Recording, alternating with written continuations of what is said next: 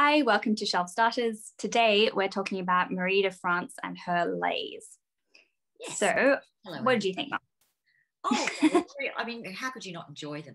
Obviously, you know, they're romance. We're into romantic territory. So, story, love, I guess the difference between really deep personal love and love you're allowed to have openly is really interesting. Yes. And loyalty, all that stuff. Yeah. So the actual story about Marie de France is really interesting as well, like who the actual author is. Let's start with her. Yeah. Yeah. So they think that she is from France, obviously. It's just that these like poems were found, the Lais are like poems, I guess, like kind of like narrative poems. They're narrative. Yeah. Full stories. Yes.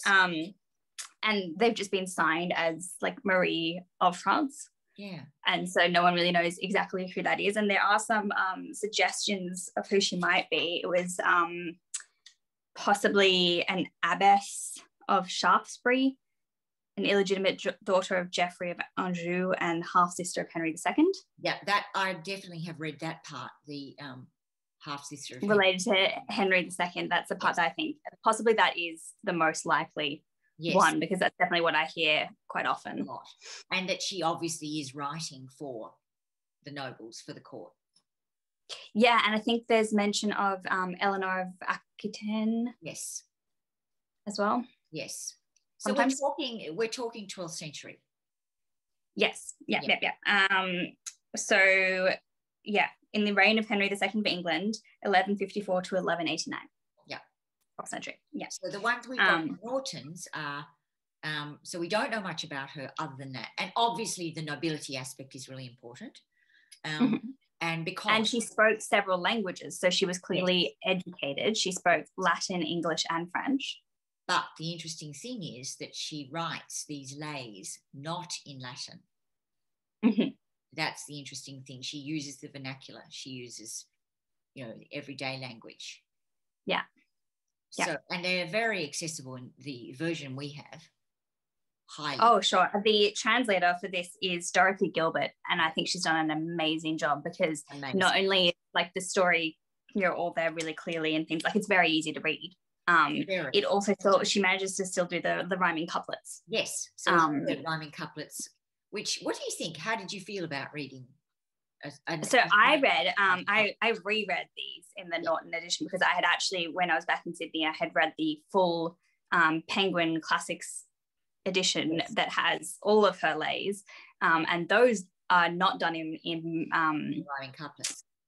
Yeah, they're in prose, which is a bit sad because that is like a little story. Defining. Yeah, so I still really enjoyed them at the time, but I think it's kind of nice to have an idea of what the form actually looked like. Absolutely, because they were written to be heard and performed, or yes, she says that they were performed. She says that she had heard these performed. Yeah. And the lay is really important for Breton history. Yes. I've never been to Britain. It's specific to that region. Neither, but I've recently done a project about Breton, so I do find it very interesting as a language. But yeah, it's from Brittany and has more of the Celtic influence. Correct. As well. That's what I read as well. Yeah. What I really liked about these was that they are like they feel like fairy tale kind of stories. Are they really? Like it feels very Disney movie kind of thing. Like it ends happily mostly. Well, you've got this figure in this fairy, queen sort of. Well, not a queen. Yes, in one of them. Yeah. Yeah, who features, and it's lovely, isn't it? Which one did you have a favorite of? Or we should explain what the three are. Yes. Okay, so we have Milun. Yes. And this is the one about the like the kind of doomed lovers kind of situation. Doomed being the word. He's like in a permanent purgatory. Yeah, where they had an affair. She had a baby. Yes. And then she was married off to someone else while he was away fighting people. Yes. And so then they have to communicate. Their love is obviously then banned because now it's adulterous, and they have to communicate via a swan. Yeah, well, they have the letter is hidden in the feathers of the swan. Yeah, they send, like, it's kind of like Harry Potter owls, owl post. Yes, a lot of it reminded me of of Harry Potter, but it also reminded me of Leader and the Swan and Yeats. Oh, okay, cool. I don't know much about Yeats. We'll get to him for sure. Not very far from now, I'm assuming. Swans are very symbolic. You know, they of pairs and partnering and relationships and love. Yeah, and love. Yeah, they're very. So, well, it reminds, like, obviously you think the Swan Princess.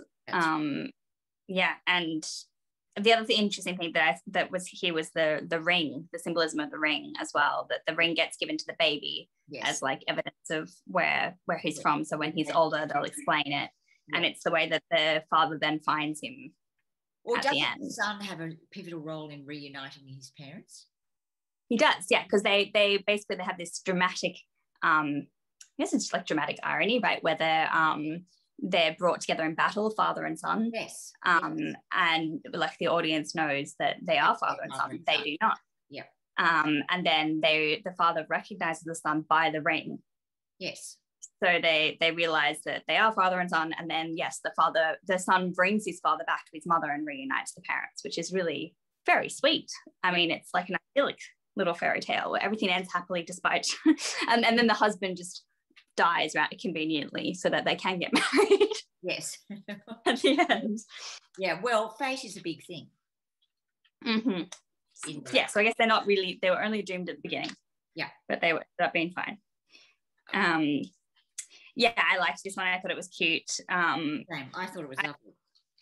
I liked that when the kid is born, he has like all of these talents and things. Where's that? I mean, and it was very gentle, I thought. Yes. And very, naive almost, innocent. There's a purity about it. Even when there's a joke in there, I think, a sexual joke, like a double entendre. But even that is so naive and, you know what I mean? Yeah. Childish. Yeah. It's really very sweet, I think. Yeah, it's a nice story. Yeah. What do you think of the next one, Lanval? That's my favorite one. Oh, is it? Yeah. Wow, that was not my favorite one. Really? I liked this one because this is the more Arthurian one. This is the one that's actually set in Arthur's court. Yes. And has Queen Guinevere featuring quite heavily in the round table and everything. Yeah. And it's about a knight who's riding along, and then he comes across two women who are like these fae-like creatures, and bring him to their queen, and he falls in love with her, and they have to make a deal that he won't tell who she is. Yeah.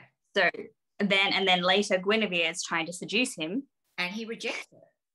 And he rejects her because he loves someone else, but he's unable to say who it is.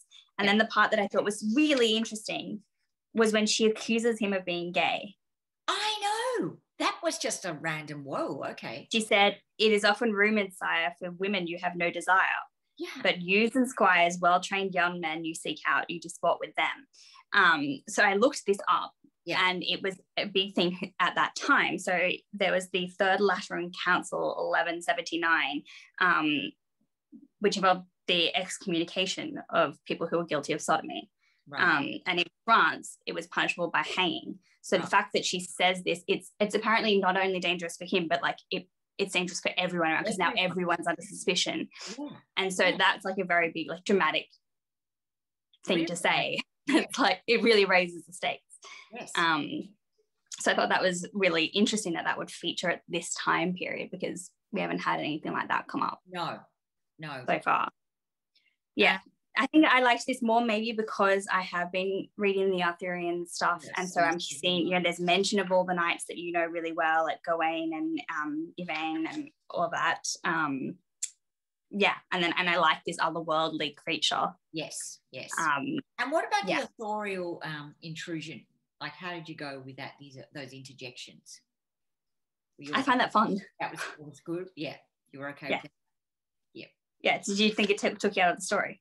A little bit. I actually really enjoyed the next one, Chevrefoil. And that's because you love Tristan. I know.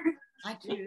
And I like the whole symbolism and the honeysuckle and the hazelwood branch being intertwined. That's the only sad one, because it's like a section of the story that we know of Tristan and Isolde, where they're unable to meet, and so they have to communicate via this like symbolism. Yeah, to have their love public is impossible, so they have to have harbour this deep private love. And they have secret meetings, romance, isn't it? Like that's Romeo and Juliet. That's that's all the so many romance stories, and I like that. I love that actually. Yeah, but it's such a snapshot. That was probably my least favorite because it's just not like a complete story. I guess it's like you have to wait to see what happens next. Yeah. No, I enjoyed it. Look, all in all, I love the Lais. I thought they were really, I really got into them. And I liked the authorial stuff. I like when it someone is introducing it, like it says, "Much pleased I am to tell the tale. I shall recount the truth, the sum, why it was made and how." All of that, and then at the end, it sort of sums it up. Now I've recounted all that's true about this lay I've told to you. It reminds me entirely of Romeo and Juliet, in fact, like having a prologue. Oh yeah, like having a prologue. Yeah. It's kind of like that. And I found lots of it really recognizable, we still have these conventions. And I even found the language recognizable when they had the occasional word that was kind of based in French. Oh, I like that the translator did that. Yeah, I like that he did that. Yeah. I definitely think if that wasn't done in the version that I had originally read, I think that this is just like her choice, and it worked well. She did language words where like it was obvious to everyone what it was, like Emmy. Yes. And I think there was one that was the word for castle. The word for castle. The word for castle. The word for damsel. I enjoyed all of that. Yeah, Chastel. Yeah. Which is Old French. Yes. I like that, and I did love the couplets. I thought that was really good. Yeah, they're just really easy to read. Like great, wasn't it? The rhythm was just really good. Yeah, it feels like a fairy tale that you would hear as a child. Yes, yeah, exactly. But no, Lanval I thought was so good because it also has a bit about Avalon and stuff. Yeah, I liked Avalon. I was going to say that. Yeah, the whole and being the other world stuff. Yeah, rescued by the lover. Yeah, I liked all that. And more of Lanval, no one has heard. I cannot tell another word. Yeah. Once he gets whisked off to the other world. Yeah. That was pretty cool. Also really sexual, that one. With the descriptions of the women in Lanval are like very seductive.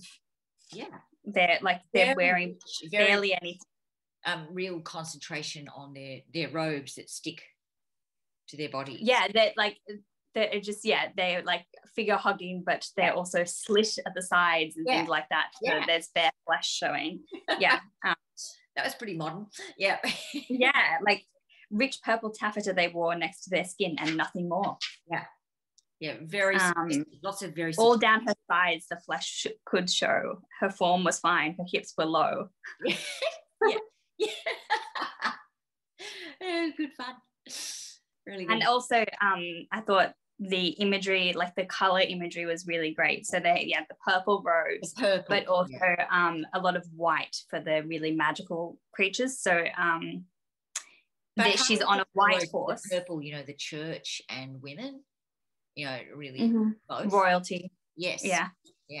But no, everything's like this sort of magical and angelic white sort of imagery. So she's in a white chance and a chemise. Yes. In the dress at this point anyway, on a white horse. Her neck white as a branch in snow. Her face was white. Her hair is blonde, gold thread. Her hair in sunbeams bright. So it's just all that very like that kind of shiny, glowy kind of imagery. I thought was really interesting. Kind of like in Lord of the Rings, who is the Cate Blanchett character? We're the worst Lord of the Rings people, but at the beginning, like she's all in white and she's kind of glowy. Yeah. And a snow queen sort of thing. Yeah, really interesting. I liked that. What do we think is going to? Next we have Sir Orfeo. Is that right? Yes, so that is going to be like Orpheus and Eurydice. Yeah, so that's 13. A retelling of that. 1300s, yeah. Mm-hmm. So that'll be our next one. I'm finding it really fun going through the Norton, I have to say. Me too. We're about more than a third of the way through, I think. Yes, and I think what we'll do in maybe in about a week, when we have a little more time to plan and things like that, we'll make a video of the ones that are coming up and like when to expect them, just in case you are wanting to read along, because I realize we've only been putting down like a week at a time. It doesn't give anyone much of a chance to find it. Yeah. And especially as we're getting really close to the Canterbury Tales, and I want everyone to have enough time to get that. Yes. And be able to read along with us. And I think we won't do that in one video. We'll probably split it into several parts so we can actually cover the whole thing, because that's what you and I have been really wanted to read the whole thing for that. Totally. Yes. Yeah. And so we'll maybe next week we'll plan that. Recently. So and then I can show my Canterbury blog. Yeah. Yeah. Done your little very proud of that. All right, well, let us know if you read the Lais, what you thought of them. If you read any of the others that aren't in here that you would recommend that we check out as well. I've only read these 3, so I'd be interested to hear from anyone who has recommendations or experience with the others. Yeah, that'd be great. Lovely. Cool. Okay. All right, thanks everyone for watching. See you again next time. Bye.